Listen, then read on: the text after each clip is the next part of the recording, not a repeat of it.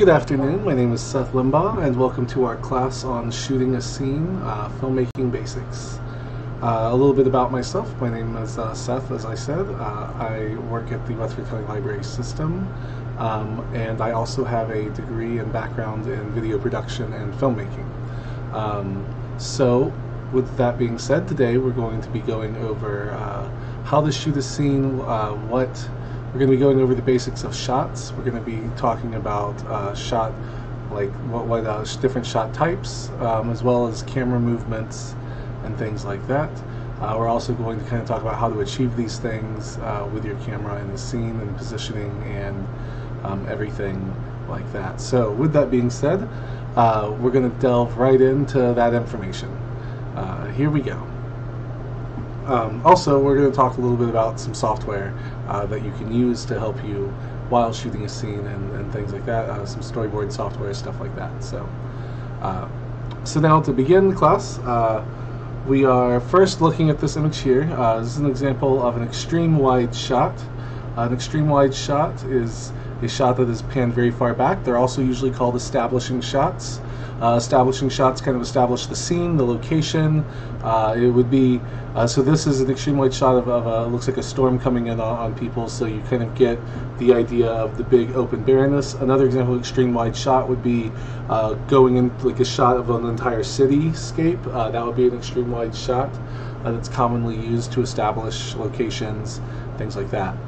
So that kind of covers an extreme wide shot. Almost every film opens usually with extreme wide shots, or if they don't, they're like after their opening little scene, they will open with that. But most locations, especially large locations, will open with extreme wide shots to give you kind of a look and feel of what's in the area, what's around, what the production wants you to see. To achieve an extreme wide shot, you want to have your camera back as far as possible to get the full framing of everything. You want everything, for this you don't have to worry about the rule of thirds, which we will talk about a little bit later. You just want to get as much of your content as you can into the shot. So we'll move on to the next one. Oops. Next, we just have a wide shot. So this means the camera goes in a little bit more, and you're going to see a trend in this as to the order that I'm doing them in. This establishes a scene as well, but this kind of establishes more of the establishing shot establishes more of the world. The wide shots establish more of a scene. So you've got your world establishment in the first shot, and then a wide shot would establish a scene. So you know the action is going to be taking place in a wide shot area, or you can see kind of what's going on in the immediate vicinity of everything in the action. Next on the list we have, this is a full shot. A full shot shows an actor from head to toe. This is what we've got here. The rule of thirds, we'll talk about that now, is pretty solid. So, or the rule of thirds means you split your frame up into 3 places and you want your attention to be focused on one of those 3 places. So over here we've got this big tree is in the first third, and we've got our actor in the second third, and in the third third there's some background going on right here with this extra. So this is kind of split up to where the rule of thirds, your eyes are drawn immediately to here, but there's still something to look at here and something to look at here if your eyes were to dart away. So yeah, full shot establishes your full character. It's head to toe character to allow you to see and visualize exactly who they are, what they are. If they're approaching somebody, it can show an immediate approach, things like that. The next thing we've got is a medium full shot. So that takes the full shot but goes in a little bit more, usually down till around the knees. So we've got this shot here. And so what's funny or interesting is I was going to talk about headroom in the next. So headroom means you want to have a little bit of space between the actor's head and the end of the camera frame. You don't want their head to be like right up against the frame here, or you don't want it to be way too far up. You want to leave about like an inch of width here between your actor and the top of the frame, and that's called headroom. Next shot, so there's headroom for the main actor, or not the main actor, the tallest actor here, and so they've used the tallest actor as the reference point for headroom, and then everyone else is different. Now, if this actor was gone and you were looking at this image, this would look off to a lot of people because there would be way too much headroom for these actors here to be able to see. So you would want to make sure that you're always about 1 inch of shot, or 1 inch about of 1 inch on the frame, right around there, 1 or 2 inches. And again, this is just a medium full shot. It shows about from these up, and covers that. Next we got is a cowboy shot, is what they call it. This is used frequently, and it's used a lot in westerns, but it can be used in other things. This right here, it means basically you take it from around where a holster would be on a cowboy. From there up is what a cowboy shot is. So it's around like thigh level, going up with the actor. And so that is that framing. It's frequently used for approach. It's used for suspense. It's used if someone is walking towards the camera a lot. You'll see this shot. It's very much used for, I think, movement more so than anything else. A medium shot. So this is about chest up. Once again, we've got another good example of headroom right here. A medium shot shows chest up is a little bit closer. You get more details on the actor's face. It's more from whereas here we were focusing on full bodies. Medium shots, now we're starting to close in and focus on the actor's face, their intentions, what they're looking for, and things like that. Also, I forgot to go over how to achieve these shots. So we'll things have taken a small. There we go. Okay, to achieve these shots, are very simple. To achieve this shot, you just make sure you get the whole actor in frame. To achieve this, you go knees up. Bring the camera in closer. We talked about that's the holster. So medium shot, you want to shoot about chest level up. You want to bring the camera all the way in to make sure that you've got that pretty close up. Now we've got a medium close up. This is now we're delving definitely into facial expressions and facial acting. So this is, you want to shoot from about the shoulders up. Headroom, you want less headroom than before. Whereas before there's been about 1 inch of headroom. This is where you want just to give yourself just a little bit on medium close-ups, because you want to make sure that you're maximizing your frame usage here to get as much in as you can with the actor in the frame here. And then next we've got is a close-up. This is where the headroom does not matter anymore. You don't worry about headroom here. You want to just focus on the primary actor's face. I would say from like eyebrows down to chin. You want the parts of the face that give the most expression. That's what a good close-up can do. There's a lot of intent in actors' eyes, and a lot of intent in, of course, their mouth and movement with that and their jaw lines. But there's a lot that can be done with an actor's eyes. Another thing, an actor trick, is that when you're an actor and you're looking at another character and you don't want your movement to seem static, is to look at one eye and then look at their other eye back and forth. And you do that at an okay, like depending on the pace of that, depends on how kind of frantic you want to look, but it'll make your eyes kind of move and transition back and forth just a little bit. And that can give you a different sense of emotion based on how fast you do that. Of course, more rapidly being more panicked, anxiety-filled, and slower being more intent, maybe love-filled, something like that. And so it's something to practice with your actors if you're working with close-ups especially. That's a good little secret tip that I've got. Now we've got extreme close-ups. That's exactly what it says. You are just right in there. And of course, this is where that eye tip I was just telling you about, I should have saved it for this image because this is a perfect example of that. But you would, like if you're just focusing on their eyes and eye movement, having them look at an actor across the way, or having them just look at two different objects. Because sometimes when you're at this close of a thing, the camera is like right up on you. And so for that to work, the actor who they're acting with is off camera or not standing exactly where they should be standing, just either giving their lines, or sometimes it's not even the actor, it's a PA or someone else giving the lines, and that audio is mixed in or dubbed in later. So they sometimes will have markers, or a crew person will hold up like a pen or like a pen or a ball or something and tell them where to look at, so that way they've got a focal point on where they're supposed to be looking for continuity's sake, and things like that, for all of the continuity. Now we got some images. These are some different types of shots. I'm going to go ahead and say this. These images from here on out are from boords.com, boords.com. That is a screenwriting software that I have discovered that helps you do storyboarding and plan out your shots for your production. It looks really interesting. I've never been able to use it because I don't do a lot of storyboarding. But if you love storyboards, I would highly recommend you use it. And shout out to them for these really helpful images on their website that I was able to use for this program.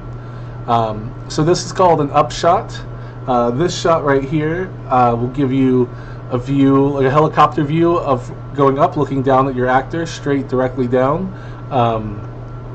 This is these are more trick shots that we're doing here. So this is just a cool one to establish kind of an area, maybe a sense of loneliness if you can, or a sense of urgency. There's a lot of different uses that you can use an upshot for.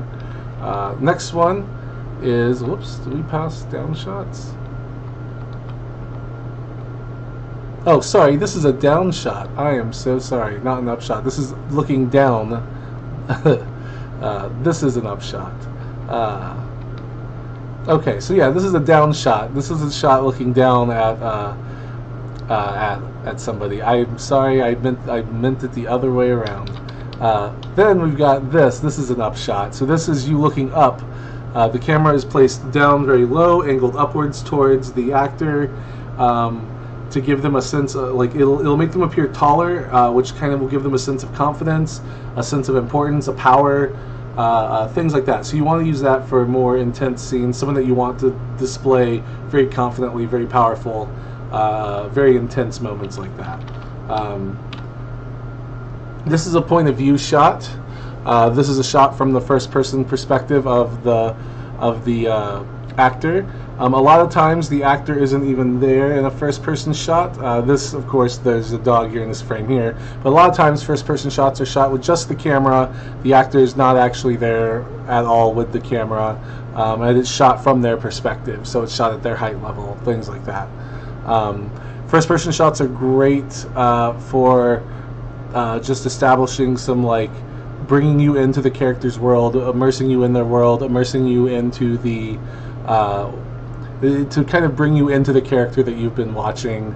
It can also add a layer of suspense, because if you're in a action scene or a scary movie and you're in a first person view, you can't see what's coming, you see exactly what they see, and that can add a layer of anxiety and suspense to your film if you're going that route with it as well.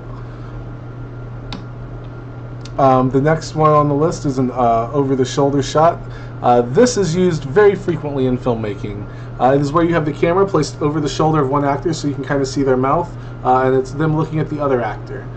You'll see this frequently used on soap operas, television shows, almost any type of TV show. You will see this heavily used on. This is one of the most common shot types. So you'll want to use this frequently. You do not. There is a rule with over-the-shoulder shots, which is the 180-degree rule, which I wish I had a diagram for. But the 180-degree rule is, I'm going to draw it out for you. Let's see. So you got the camera, you've got your actor, the nose, actor, the nose. So the camera is shooting here. Okay.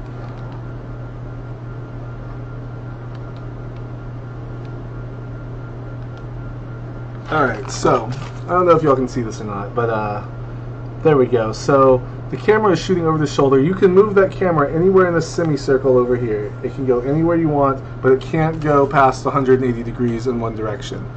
So you can, if you're shooting a shot and you have different frames, you want to do one over the shoulder. You want to do one medium shot to get both actors in the frame.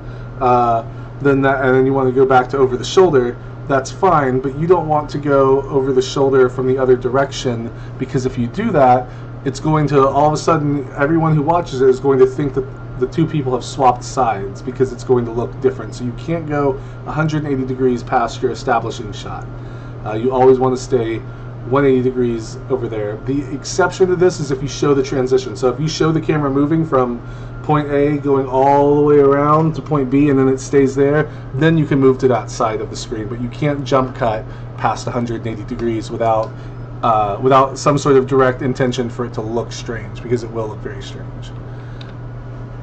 We established the upshot. So that's kind of our shot list. Now we're going to talk a little bit about camera movement and things like that. So the first camera movement, and once again, these are from boords.com, boords.com. This camera movement here is we're zooming in and out. This is taking the actual camera zoom lens and going in and out with it. This is not pushing in and out. This is using an actual zoom lens. So this is taking the camera lens, twisting it, and zooming in and out, not pushing in and out. This is an older, people don't use zoom much anymore. They used it very frequently back in, like, I guess the 80s, 90s, but now they do push more in and out. Zoom looks a little bit cheesier these days, as opposed to the push. But this is an example of zoom. This is an example of panning. Panning is you have the camera in one direction and you just turn. So you see how that's going there. See, that's panning left and panning right. So that is panning. Panning is good to establish something around the corner, something right off screen. An actor hears a noise and you go, "Oh no, what's that?" And then it pans to look. And that's kind of what's going on here. It's good for a reveal. Is what a pan is really good for. Here's the tilt. Tilt up and tilt down.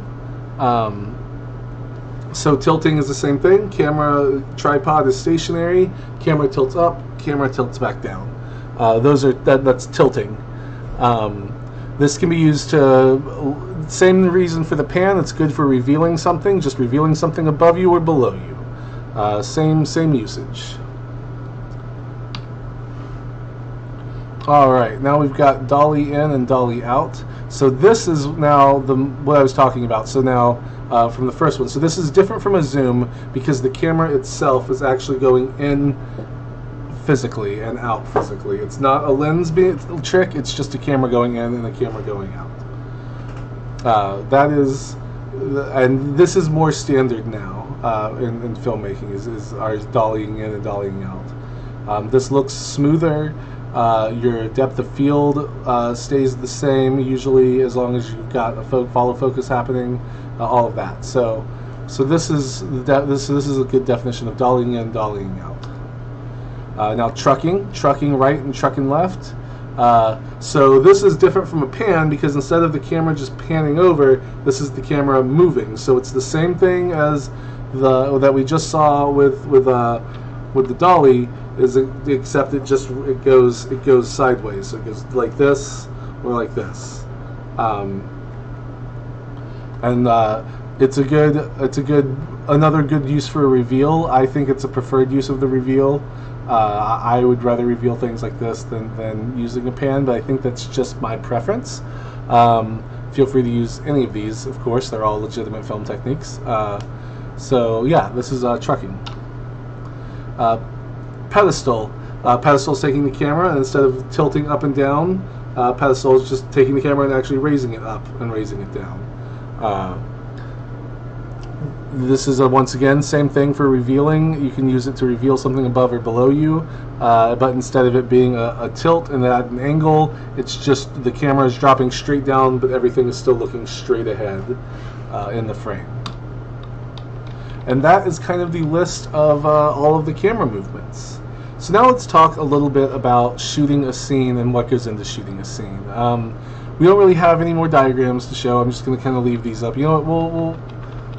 Let's go back to one of these. And we'll talk about this scene. So we've talked a little bit about lighting in the past, and how that goes into play. So this is an example of natural lighting. So now let's talk about all the crew, production people, where they'd stand, and what's kind of going on behind the scenes here. So one, I can't say for certain because all productions are different, and I don't have like any insight into this particular scene or film as to how they shot it. But just my guess on certain things, and like where if it were me, where I would put certain things. We'll go over that. So in this scene, there's this shadow here. So this shadow is either natural or fake. I can't tell if it's really hard to tell if this is fake or not. But if it is fake, there is an actor, or not an actor, a person over here holding, or probably two people holding up a very large cookie cutter that is blocking the sun from the scene or diffusing it. There's also, so that way he's more in the shadows and the light is more controlled. So there's definitely some diffusion happening over there. Also in the scene, you're going to have your sound guy. They're going to be holding a boom mic. A boom mic is a pole with it's a very long pole with a microphone at one end, and on the other end is all of your sound stuff. I use a Zoom recorder, and it plugs into an XLR cable that runs all the way up the boom pole to the microphone. You want probably a condenser mic for this. So the audio guy is standing off to the frame, like probably behind the camera here. The boom pole is extended very far across the way and is dangling right above this actor's head right here. So he's just up there with that. If you are running a boom mic and if you are a boom op, you are going to have some good arm muscles eventually, because your day will be very tiring. You spend most of your day holding up a big pole and keeping it as steady as possible for a very long time. But that's where I would say the boom op is. Obviously the camera person is where we're seeing it. They're probably about, with this shot, I'd say they're probably about 20 feet away from the actor. Depth of field is, the aperture on this, let's see, large depth of field. Just 1 second.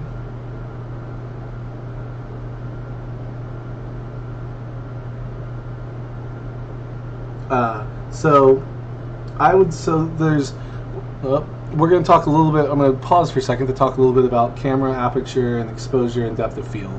So, do I have a good example? Yeah. So this right here is a pretty large depth of field. You can see the actors in the background, they're not blurry. You can see these trees going all the way back, they're not blurry, but you're at a medium shot, or you're at a full shot here. So you can still see everything. So I would say that that's a pretty large depth of field. However, here you've got more of a shallow depth of field, because as you can see behind her, all the trees are blurred out. You can't really make out details on anything here. So to achieve that, that depends on something called your aperture on your camera, which is a thing that you can turn. It's the aperture. It depends on depending on how close you get and how far in you zoom on your zoom lens, you focus in and out. So by zooming in and out, that opens and closes your aperture on your lens. Essentially, if you're going in and out. So there's f-stops. F1.4 is a very large aperture. Lets in tons of light, so your aperture is open. It's letting in tons of sunlight to capture the image. That gives you a very thin depth of field. Something along the lines of this right here. Probably this is still even this is what it gives along. There's you can't see anything but the actor's face. So this is a large aperture. This is an f1.4, probably an f-stop 1.4. Lets in lots of lights, thin depth of field. There's 1.4, 2.0, 2.8, 4.0, 5.6, 8.0, 11, 16, and 22. are the primary aperture settings. All of that going from 1.4 being large aperture, letting in a lot of light in this thin depth of field here, to 22 being very small, letting in very little light, but you have a depth of field where you can see all the way back, kind of like in this shot here. You can see even details in the mountains all the way back there. So here we're about, I'd say we're at small, so I'd say this is like an f-stop 11 to 16, somewhere in there. You can mostly see all that in the background. And that kind of covers that. So yeah, let's just go through all of them and see what we think they look like. So this is not a good depth of field here, sorry, no, not a good one. It's hard to tell this. This looks 90% CGI'd, so 99% CGI'd. So all of it was done digitally. So there's no real camera tricks to do this one. Probably the only things that might even be real are these vehicles down here, and then everything else, and like the desert here. But everything else is fake. But you can still see details in the clouds, so I would say that this is a pretty large depth of field. So I'd say it's in between f-stop 11 to 22. We already talked about that one, talked about this one. This one is hard to tell because the actors are so close in that it doesn't really matter. I'd say it's probably moderate. I'd say it's probably an f5.6 to 8 maybe. I could be wrong. I'm not sure about this one. They're standing so close to their background that it's really hard to see what that would look like. We've talked about this one already, being a relatively thin depth of field, so I'd say it's an f2.0 to 2.8. This one is, there's some detail back there. I'd say it's moderately thin depth of field. Let's see. Yeah, I'd say moderate. So I'd say about 4.0. So here's a good example of one. To achieve this, I wish that I could give you a practical look at this. So the closer you are to your subject with the camera, the thinner the depth of field. So they're pretty close with the camera right now to make the background blurry and have him be at the forefront of it. The camera is pretty close to the subject. Now if they wanted you to see everything in the background, what they would do is they would pull the camera back, and then you would then use the camera zoom lens to zoom in a little bit to where you wanted to, and then adjust your exposure. Alternatively, you'd use a different lens or something of that nature to adjust. I have a wide shot lens that I use to get really thin depth of field shots that I like, kind of like that close-up that you saw. You have to go really far back with the subject because it's automatically zoomed in really far, but it looks really good. So you need multiple lenses to achieve all of these effects really well. Oh, okay, so we have gone over and we've done that. So close up, there's no telling with this. This is probably using, actually a very thin, I would personally would say that this is going to be an f22 with a, not f22, an f1.4 with the zoom lens, and to where it's just a very thin depth of field, unless he's moving a lot. If he's moving his head a lot, then not, because he would be going in and out of focus way too easily, and in which case that would be achieved by bringing the camera in closer instead.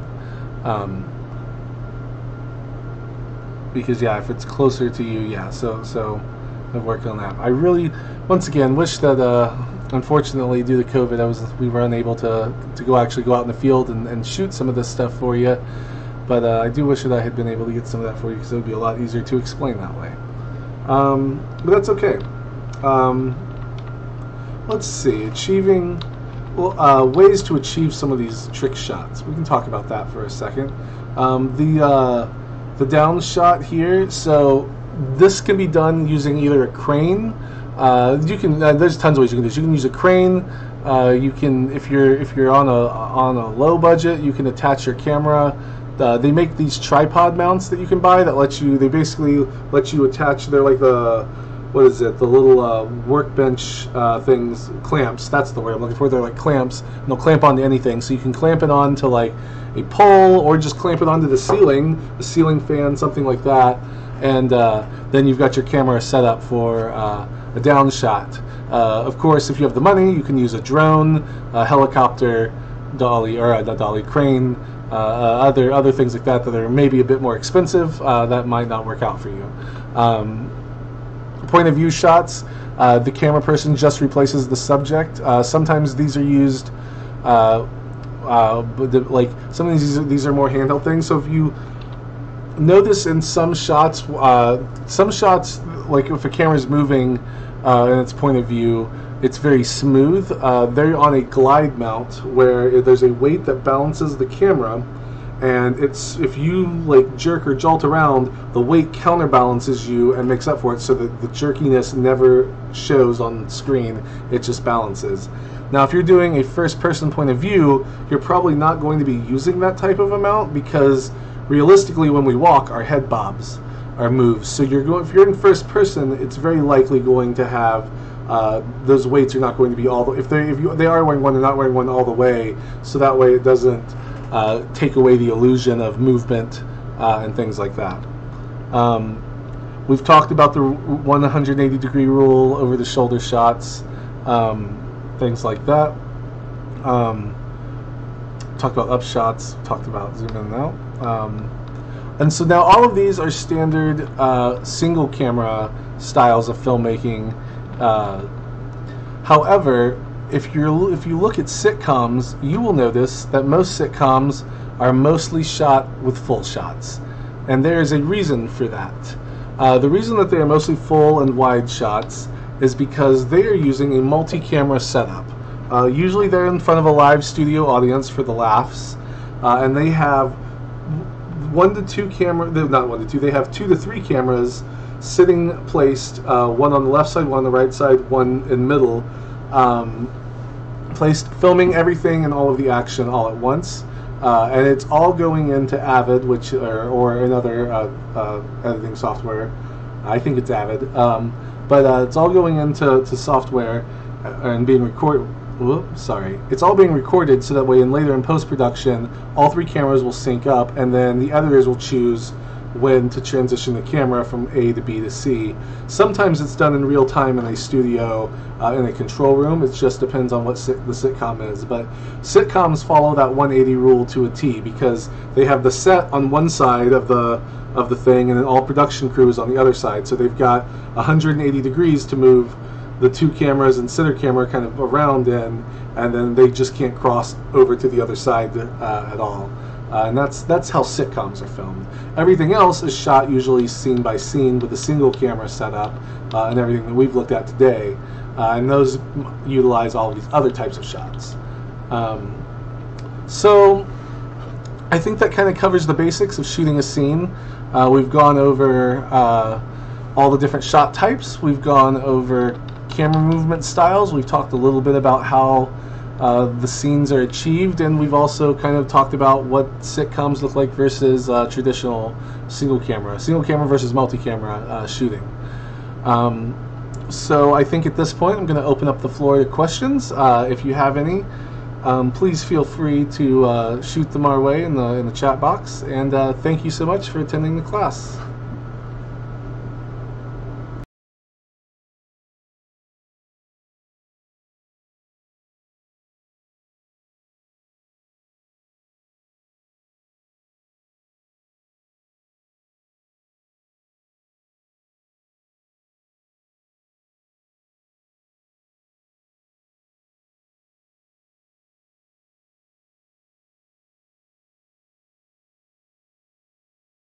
There we go. All right, got my microphone back on. So thank you all for attending the class today. If you have questions, feel free to leave them in the chat box now. I'll answer our first question that's already been asked. If I'm doing a multi-cam setup, should both cameras be the same brand type of camera? What if they're different frame rates? To answer that question, so ideally, yes, you would want the same type of camera, the same brand of camera that would give you consistency in the look of the shot, and when you're editing in between shots, it is possible to do it with two different types and brands of cameras. It just puts more work on the editor to kind of color correct and match up the shots and then kind of how that looks, the look and feel. But if you can, please, it is better to have the same type of camera. Frame rates. You need to shoot both contents at the same frame rate, either at 24.9 or at 30 frames per second. If you're shooting film, like a cinematic thing, you want to go for 24.9. If you're shooting more of a sitcom and multicam style, you're wanting to look more at 30. And that's just kind of standard for look and feel of those two types of films.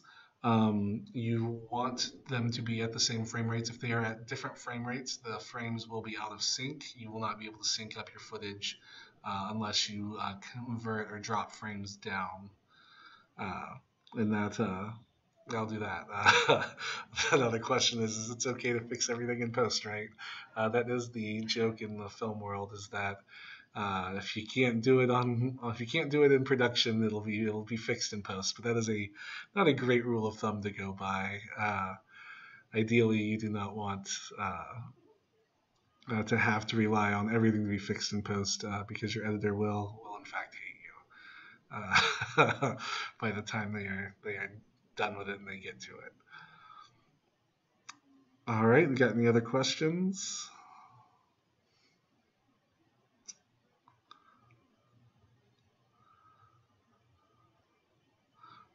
While we're waiting to see if there are any other questions to wrap up with, there's one last part of the filmmaking basics class that I'll be teaching. The next one will be editing a scene. That'll be on this Friday and next Wednesday. So we look forward to having you out for that. With that being said, I don't see any other questions. So I guess we're going to go ahead and call it early here. Thank you all for attending, and I look forward to